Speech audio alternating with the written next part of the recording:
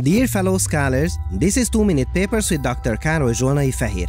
Finally, as everyone knows that text-to-image AIs are capable of creating incredible photos, digital art, whatever you wish, now we seem to be conquering video too.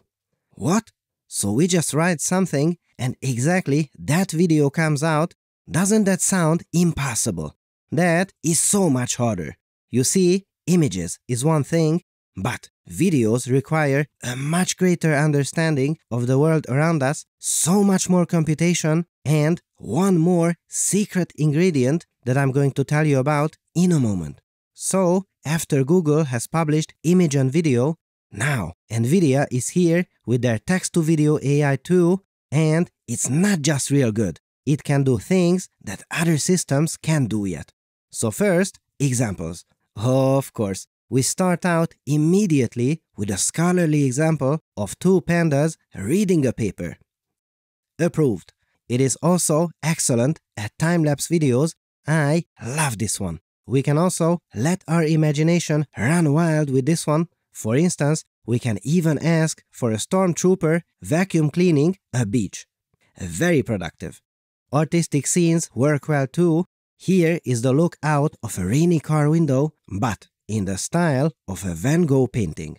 Apart from a little flicker, this is excellent. Now, what about natural phenomena? You know that my favorite is fluid simulations, so we have to look at one of those too. This is easily good enough to make me crave coffee.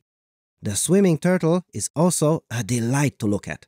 And these are not just some tiny, stamp-sized videos. We are getting a sequence of approximately 2000 by 1000 resolution images. Wow, that is incredible. I also loved how well this new paper can deal with camera movements. Flying into a fantasy landscape worked really well, and I feel that this rotating camera around the grapes is just one paper away from near perfection. Wow! And these results are already very impressive, but hold on to your papers, fellow scholars, because you have seen nothing yet. This can do so much more than just text to video. With this, we can use our own characters to create a movie out of thin air. You see, here is a bunch of images of the test subject. Kermit, is that you? Alright, now let's ask the AI to make it play the guitar.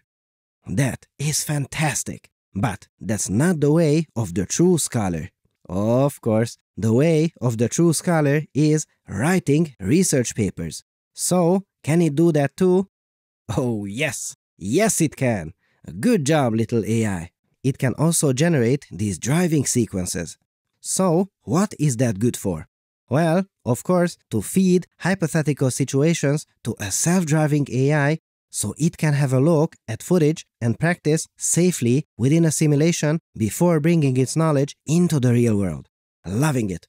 But wait, these are all quite short sequences. So what about video length? Well, worry not a second about that one. It can generate videos up to 5 minutes in length. By the end of their example, I saw at most a tiny bit of degradation of quality or even less. And get this, it can also predict an entire video sequence from just a single image. That is also excellent for self-driving cars. Why? Well, just imagine giving it a starting scenario and it can simulate hundreds and hundreds of potential variants of this situation to train these AIs. What a time to be alive! So, how does all this black magic work? Well, let's pop the hood and look inside. Oh yes, this is going to be excellent. I mean, not this, the one after this. You see, this is a diffusion-based technique, which means that it starts out from a piece of noise and gradually reorders these pixels to form an image. But there is a problem. Do you see the problem? These images are completely fine, but they don't form a coherent video. However, look at that. After the new proposed temporal video fine-tuning step, look, now we're talking. This is truly a coherent video in the making. Loving it. and that temporal coherence is the secret ingredient that I promised that makes all this work so well. So good. Now, not even this technique is perfect. Asking a koala to play the piano is a bit too much. However, I bet that the first law of papers applies here. The first law of papers says that research is a process. Do not look at where we are, look at where we will be 2 more papers down the line. Also, by the way, I just came across this. This shows the length of 2-minute papers videos over time, from the first episode to 700 and beyond. It used to be shorter. Can't argue with that. At this point, it's a running joke that 2-minute papers is never 2 minutes. But I wanted to ask you, what do you think? Should these be shorter? Let me know in the comments below. Now, I haven't found the source code for this paper yet. However, there will soon be an episode about a way for you to try to create videos like this soon. If you're interested, make sure to subscribe and hit the bell icon not to miss it. Weights and Biases provides tools to track your experiments in your deep learning projects. What you see here is their amazing sweeps feature, which helps you find and reproduce your best runs, and even better, what made this particular run the best.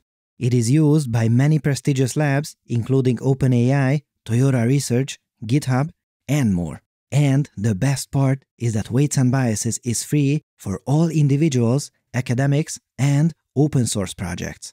Make sure to visit them through wnb.com/papers or just click the link in the video description and you can get a free demo today.